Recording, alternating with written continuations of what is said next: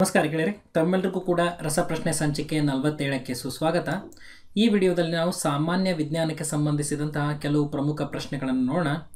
ಗೆಳೆಯರೆ, ಏನು ಒಂದು ಮಾಹಿತಿ ಅಂತಂದರೆ, ಭಾರತದ ಅತಿ ದೊಡ್ಡ ಲೈವ್ ಪ್ಲ್ಯಾಟ್ಫಾರ್ಮ್ ಆಗಿರುವಂತಹ ಅನ್ಅಕಾಡೆಮಿ ಈಗೇನು ಮಾಡ್ತಾಯಿದೆ ಅಂತಂದರೆ 82% ಆಫರನ್ನು ನೀಡ್ತಾ ಇದೆ. ಈ ಒಂದು ಆಫರ್ ಇವತ್ತೇ ಕೊನೆಗೊಳ್ತಾ ಇದೆ. ಇವತ್ತಿನ ನೀವೇನಾದರೂ ಈ ಒಂದು ಜಾಯ್ನ್ ಆದರೆ ಆಫರ್ ಏನಿದೆ, ರೆಫರಲ್ ಕೋಡ್ ರಮೇಶ್12 ಅನ್ನೋಂಥ ರೆಫರಲ್ ಕೋಡನ್ನು ಯೂಸ್ ಮಾಡಿಕೊಂಡು ಇವತ್ತು ನೀವು ಜಾಯ್ನ್ ಆಗಿದ್ದಲ್ಲಿ ನಿಮಗೆ ಜನವರಿ 31ರವರೆಗೆ ಈ ಒಂದು ಆಫರ್ ಇರ್ತದೆ, ವ್ಯಾಲಿಡ್ ಇರ್ತದೆ. ಇಲ್ಲಿ 1400 ರೂಪಾಯಿಗಳ ಒಂದು ಕೋರ್ಸ್ ಏನಿದೆಯಲ್ಲ, ಅದು ನಿಮಗೆ ಕೇವಲ 749 ರೂಪಾಯಿಗೆ ಸಿಗ್ತಾ ಇದೆ. ನೀವು ಏನು ಮಾಡಬೇಕು ಅಂತಂದರೆ ರೆಫರಲ್ ಕೋಡನ್ನು ಯೂಸ್ ಮಾಡಬೇಕು. ನೀವು ಅನ್ಅಕಾಡೆಮಿ ಆ್ಯಪನ್ನು ಡೌನ್ಲೋಡ್ ಮಾಡಿಕೊಂಡ ನಂತರ ಗೆಟ್ ಸಬ್ಸ್ಕ್ರಿಪ್ಷನ್ ಬಟನ್ ಒತ್ತಿರಿ. ಅಲ್ಲಿ ಏನಾಗ್ತದೆ, ರೆಫರಲ್ ಕೋಡನ್ನು ಕೇಳ್ತದೆ. ಅಲ್ಲಿ ರಮೇಶ್12 ಅನ್ನುವಂಥ ರೆಫರಲ್ ಕೋಡನ್ನು ಹಾಕಿಕೊಂಡು ಪಕ್ಕದಲ್ಲಿರುವಂಥ ಅಪ್ಲೈ ಬಟನನ್ನು ಒತ್ತಿ ಕೆಳಗಡೆ ಏನಾಗ್ತದೆ, ಪ್ರೊಸೀಡ್ ಟು ಪೇಮೆಂಟ್ ಅಂತ ಬರ್ತದೆ. ಅಲ್ಲಿ ನಿಮಗೆ 749 ರೂಪಾಯಿಗಳನ್ನು ತೋರಿಸ್ತದೆ.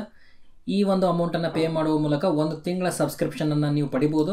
ಇಲ್ಲಿ 18ಕ್ಕೂ ಹೆಚ್ಚು ಶಿಕ್ಷಕರು ಲೈವ್ ಆಗಿ ಟೀಚ್ ಮಾಡ್ತಾರೆ. ಆಮೇಲೆ PDF ಸಿಗ್ತದೆ. ನಿಮ್ಮ ಡೌಟ್ಸ್ಗಳು ಏನೇ ಇರಲಿ ಎಲ್ಲ ಕ್ಲಿಯರ್ ಮಾಡ್ತಾರೆ. ಈ ಒಂದು ಅದ್ಭುತವಾದ ಅವಕಾಶವನ್ನು ಪಡ್ಕೊಳ್ಳಿ. ಹಾಗಾದರೆ ಬನ್ನಿ ಇವತ್ತಿನ ಪ್ರಶ್ನೆಗಳನ್ನು ನೋಡೋಣ. ಮೊದಲನೇ ಪ್ರಶ್ನೆ, ಈ ಕೆಳಗಿನವುಗಳಲ್ಲಿ ಯಾವುದು ಪ್ರಚೋದನೆಗೆ ಪ್ರತಿಕ್ರಿಯೆ ನೀಡುವಂಥ ಹೂವಾಗಿದೆ? ಇಲ್ಲಿ 4 ಆಪ್ಷನ್ಗಳನ್ನು ನೀವು ನೋಡ್ತಿದ್ದೀರಿ. ಈ 4 ಆಪ್ಷನ್ಗಳಲ್ಲಿ ಸರಿಯಾದ ಉತ್ತರ ಅಂತಂದ್ರೆ ಅದು ಆಪ್ಷನ್ ಡಿ ಆಗಿದೆ, ಸೂರ್ಯಕಾಂತಿ.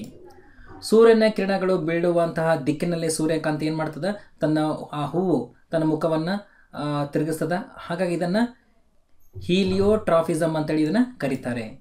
2ನೇ ಪ್ರಶ್ನೆ, ನಳಿಕಾ ಗ್ರಂಥಿಗಳಲ್ಲಿ ಅತ್ಯಂತ ದೊಡ್ಡದಾದ ಗ್ರಂಥಿ ಯಾವುದು? ಈ 4 ಆಯ್ಕೆಗಳಲ್ಲಿ ಸರಿಯಾದ ಉತ್ತರ ಅಂತಂದ್ರೆ ಅದು ಆಪ್ಷನ್ ಸಿ ಆಗಿದೆ, ಪಿತ್ತಜನಕಾಂಗ ಎನ್ನುವಂಥದ್ದು.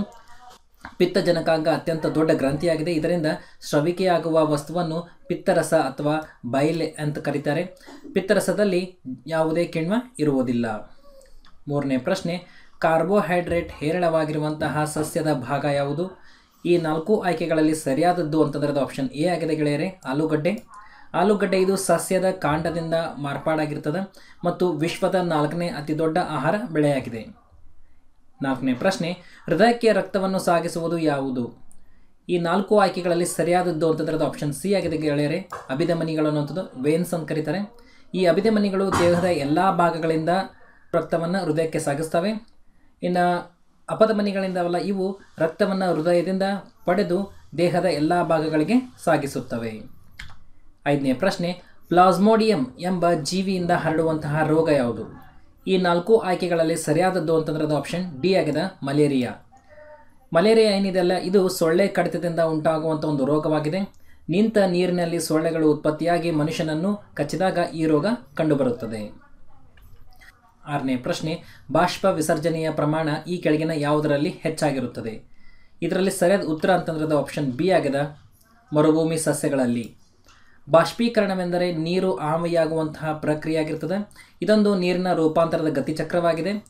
ಇದು ಗಿಡಮರಗಳ ಭಾಗಗಳಿಂದ ನೀರು ಬೆವರಿನ ರೂಪದಲ್ಲಿ ಆವಿಯಾಗುವಂಥ ಒಂದು ಪ್ರಕ್ರಿಯೆ ಆಗಿದೆ. 7ನೇ ಪ್ರಶ್ನೆ, ಕೆಳಗಿನ ಯಾವುದನ್ನು ಬೀಜಗಳಿಂದ ಬೆಳೆಯಲಾಗುವುದಿಲ್ಲ? ಈ 4 ಆಯ್ಕೆಗಳಲ್ಲಿ ಸರಿಯಾದದ್ದು ಅಂತಂದರೆ ಅದು ಆಪ್ಷನ್ ಸಿ ಆಗಿದೆ ಗೆಳೆಯರೆ, ಬಾಳೆ. ಹೌದಾ?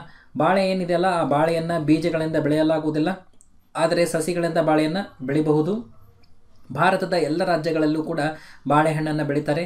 ಹೆಚ್ಚಾಗಿ ಬೆಳೆಯೋದು ಎಲೆಯಲ್ಲಿ ಅಂತಂದರೆ ಕರ್ನಾಟಕದಲ್ಲಿ, ಕೇರಳದಲ್ಲಿ, ಅಸ್ಸಾಂ, ತಮಿಳುನಾಡು, ಆಂಧ್ರ ಹಾಗೂ ಪಶ್ಚಿಮ ಬಂಗಾಳ ಈ ರಾಜ್ಯಗಳಲ್ಲಿ ಹೆಚ್ಚಾಗಿ ಬಾಳೆಯನ್ನು ಬೆಳೀತಾರೆ.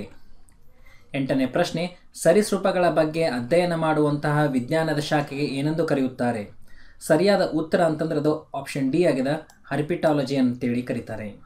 ಹರ್ಪಿಟಾಲಜಿ ಎಂಬುದು ಪ್ರಾಣಿಶಾಸ್ತ್ರದ ಶಾಖೆಯಾಗಿದ್ದು ಇದು ಸರೀಸೃಪಗಳ ಮತ್ತು ಹಾವುಗಳು, ಆಮೆಗಳು ಮತ್ತು ಇಗುವಾಸನ್ಗಳಂತಹ ಉಭಯಚರಗಳ ಒಂದು ಅಧ್ಯಯನವನ್ನು ಒಳಗೊಂಡಿರ್ತದೆ. ಒಂದು ಸಸ್ಯಶಾಸ್ತ್ರಜ್ಞನು ಸರೀಸೃಪಗಳು ಮತ್ತು ಕಪ್ಪೆಗಳು ಮತ್ತು ಸಲಾಮಾಂಡ್ರಗಳಂತಹ ಉಭಯಚರಗಳನ್ನು ಅಧ್ಯಯನ ಮಾಡುವಂಥ ಪ್ರಾಣಿಶಾಸ್ತ್ರ ಆಗಿದೆ. 9ನೇ ಪ್ರಶ್ನೆ, ಕಾಲರಾ ಮತ್ತು ಆಮಶಂಕೆಗಳು ಇದರ ಮೂಲಕ ಹರಡುತ್ತವೆ. ಯಾವುದರ ಮೂಲಕ ಅಂತಂದ್ರೆ ಅದು ನೀರು ಮತ್ತು ಕೀಟಗಳಿಂದ. ಈ ಕಾಲರಾ ಏನಿದೆಯಲ್ಲ, ಇದು ವಾಂತಿ ಮತ್ತು ಸ್ನಾಯು ಸೆಳೆತ ಸಂಭವಿಸುವಂಥ ಲಕ್ಷಣಗಳಲ್ಲಿ ಕಂಡುಬರ್ತವೆ. ಇದು ನೀರು ಮತ್ತು ಕೀಟಗಳಿಂದ ಹರಡುತ್ತದೆ. 10ನೇ ಪ್ರಶ್ನೆ, ಕಾಸ್ಟಿಡಿಯಂ ಟೆಟಿನಿ ವೈರಸ್ನಿಂದ ಯಾವ ರೋಗ ಬರುತ್ತದೆ? ಸೊ ಸರಿಯಾದ ಉತ್ತರ ಅಂತಂದರೆ ಆಪ್ಷನ್ ಸಿ ಆಗಿದೆ, ಧನುರ್ವಾಯು ಎಂಬಂಥ ರೋಗ ಬರ್ತದೆ. ಧನುರ್ವಾಯು ಅನ್ನುವಂಥದ್ದು ಕಾಸ್ಟಿಡಿಯಂ ಟೆಟಿನಿ ಕುದುರೆಲದ್ದಿ ಸಗಣಿ ಮಣ್ಣಿನಿಂದ ಹರಡ್ತದೆ ಮತ್ತು ಇದು ಸ್ನಾಯು ಶರೀರ ಬಿಲ್ಲಿನಂತಾಗುವುದು. ಇದು ಇದು ಗೂನು ಬೆನ್ನು ರೋಗವನ್ನು ಹರಡ್ತದೆ ಮತ್ತು ಬ್ಯಾಕ್ಟೀರಿಯಾದಿಂದ ಬರುವ ರೋಗವಾಗಿರ್ತದೆ. ಹಾಗಾದರೆ ಗೆಳೆಯರಿ, ಇಲ್ಲಿ ನಾವು 10 ಪ್ರಶ್ನೆಗಳನ್ನು ನೋಡಿದ್ವಿ. ಈ ಎಲ್ಲ ಪ್ರಶ್ನೆಗಳು ತಮಗೆ ಇಷ್ಟ ಆಯಿತು ಅಂತ ನಾನು ಭಾವಿಸ್ತೀನಿ.